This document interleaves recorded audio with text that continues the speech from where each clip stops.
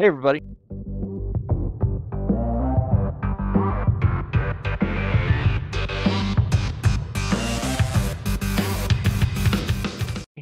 It's Steve.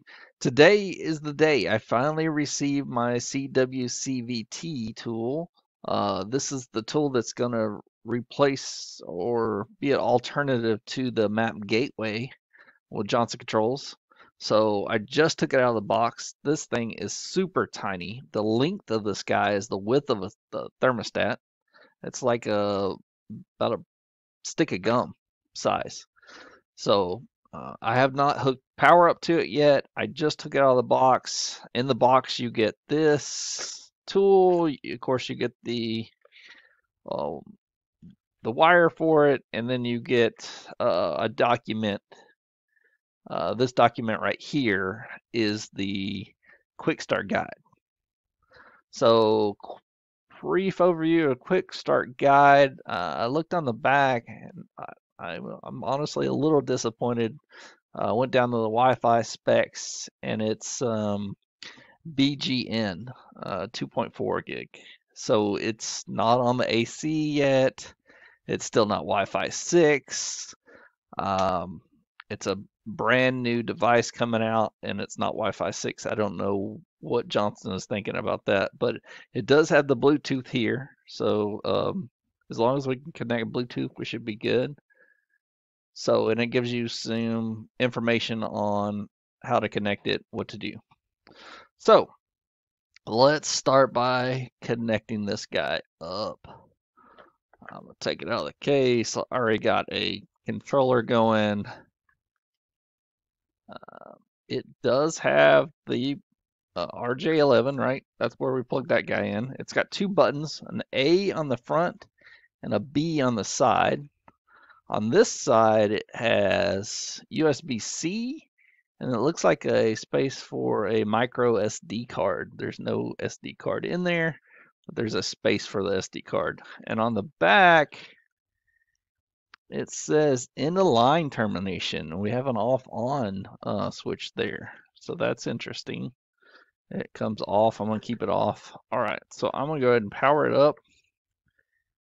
Let's see what we can do. Okay, so it's got an LCD display on it, and it's telling me right now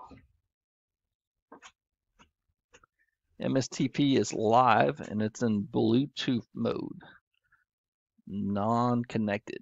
So let's see on my computer here. Let's see if we can find a Bluetooth.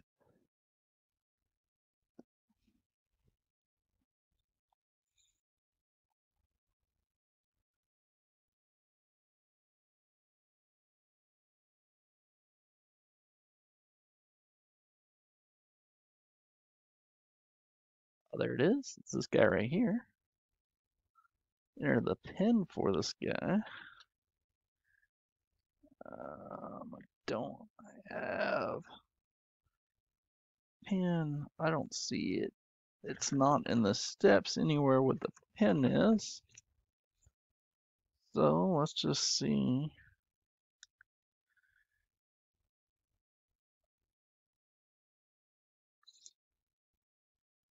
What the pin would be. CWCVT. Let's just try that guy.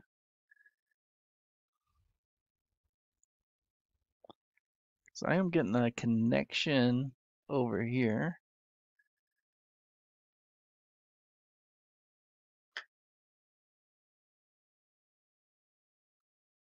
It's connecting.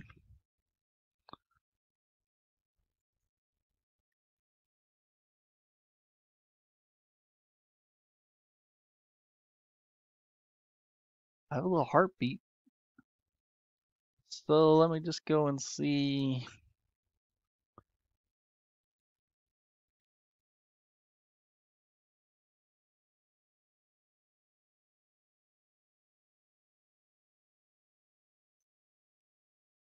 Computer doesn't want to do three things at once here, so that's always fun. It's still trying to enter the pin. There is no pin on this guy whatsoever. Oh, here we go. I hit the B button here and it gave me a pin. So the pin is on the display itself.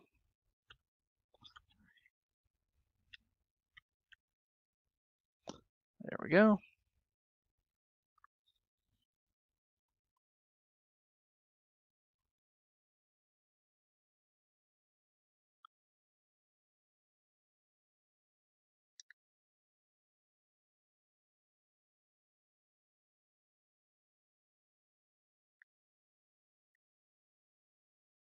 And I got to that pin just by hitting that A button. So let's try connecting again. Let me try connecting this guy one more time. 513794. Connect. There we go. Good to go. All right. So if it's anything like the old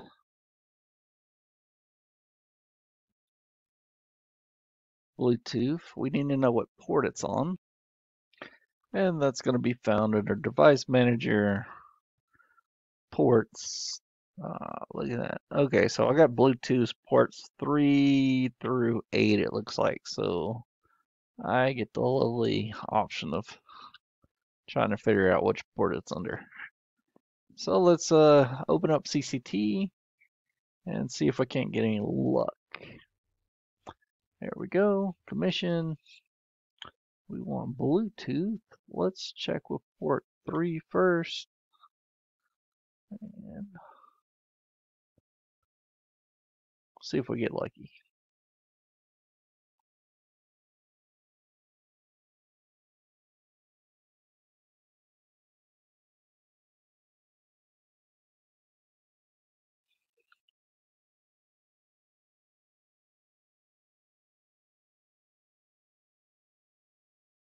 Okay, 3 didn't work. Let's try 4.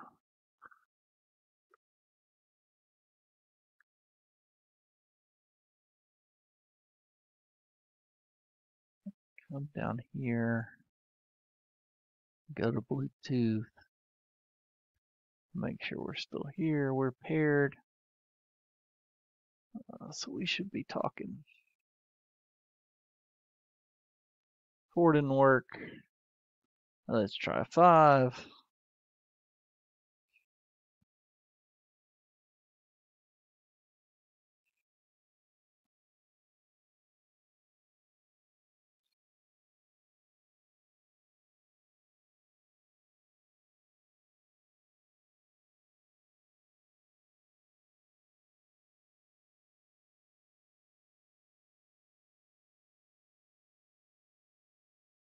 Doesn't look like 5's gonna work. Let's go to 6.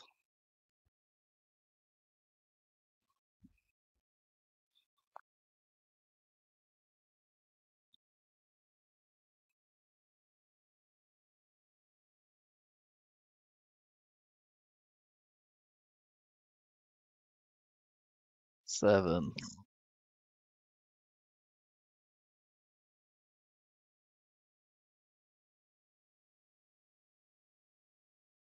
And 8.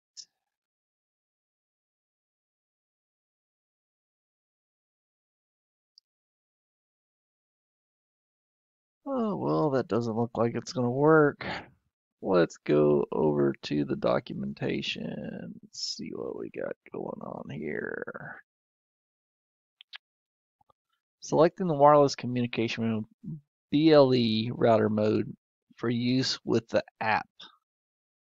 Wi-Fi app mode for use with Johnson Controls Wi-Fi tool. So, according to this documentation, doesn't look like we're going to be able to use Bluetooth from the computer, only through the app. Well, that's lovely. So I'm supposed to press and hold the B button until the required mode is displayed. Okay. And then press the B button. Okay, so it's doing a little restart here. So now we're in Wi-Fi settings. So now I need to go and connect to this guy via Wi-Fi. Let me jump on my Wi-Fi here. There we go. Connect automatically. Network security key. Looks like I can get that by pressing the A button on this little screen, and I gotta get my glasses on to see what's going on here. And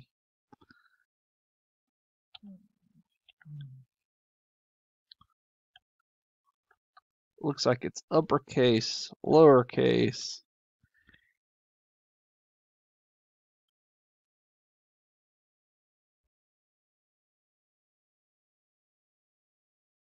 If that works. Alphanumeric, uppercase, lowercase. Doesn't appear to have any symbols, not on this one at least. So now I'm seeing if I could connect to it.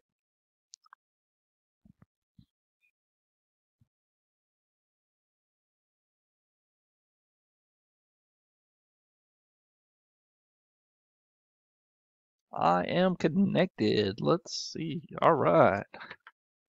So let's just check and see if this guy has a GUI.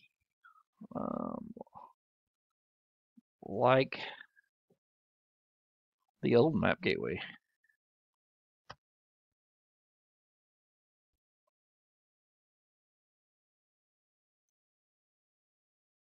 Does not appear to have a GUI.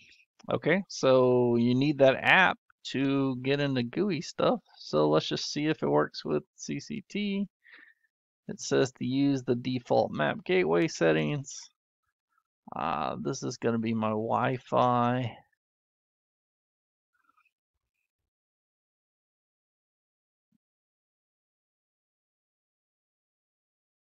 Connecting.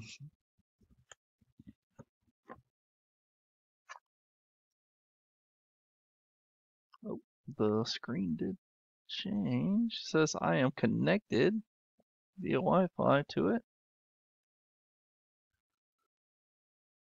And nothing is pulling up.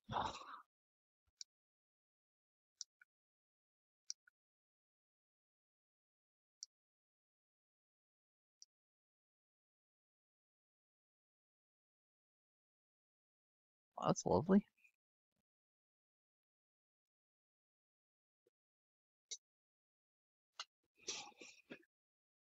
Not pulling up. Okay, hold on. This is my test bench here, so bear with me. Gotta make sure I don't have anything interfering with this guy. I'm gonna plug this directly in to the controller. That way, wow, I plugged it in, I mean, and like instantly, it came up. So that's a good sign. I just have to reconnect to it.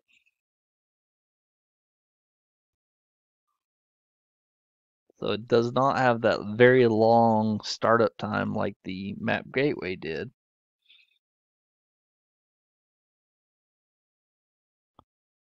Let's see if it'll reconnect.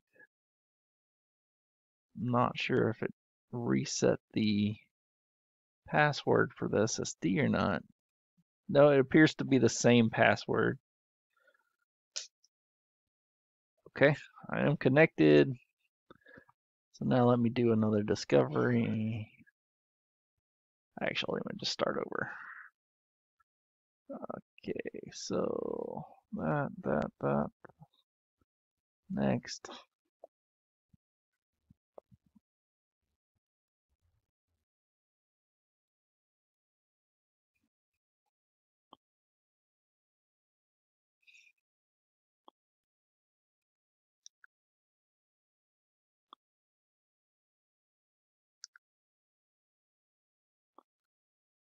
So going through little settings on the sky. Okay, it did find it. There it is. Boom. I'm in. Going through little buttons, a little display. We do. I'm gonna try to hold it as still as possible. it does show me token loop time, the number of devices, and frame error. So it does give me a little bit of information on this guy. I mean, I'm assuming we could probably plug this in to a stat or to a trunk and at least get the number of devices on the trunk. That's pretty cool. And that's just be done by hitting that A button at the top. I'm a little disappointed in the Bluetooth not working for the computer. I'm going to do some research on that and make sure that I didn't do something wrong. But the document is telling me that it only works for the app. So I'm talking to the controller now, so everything is good. Again, I could have had some connection issues with my stat, so let's not blame Johnson on that one. So I'm going to configure that. Let's go back and look at this document again.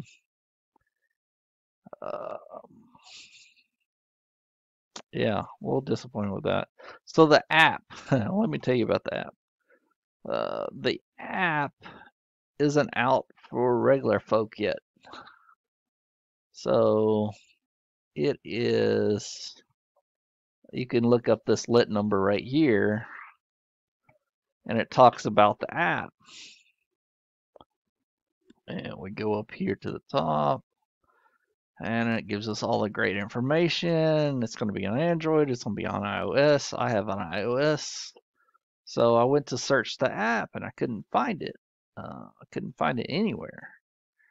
It says to search for connected workflow applications.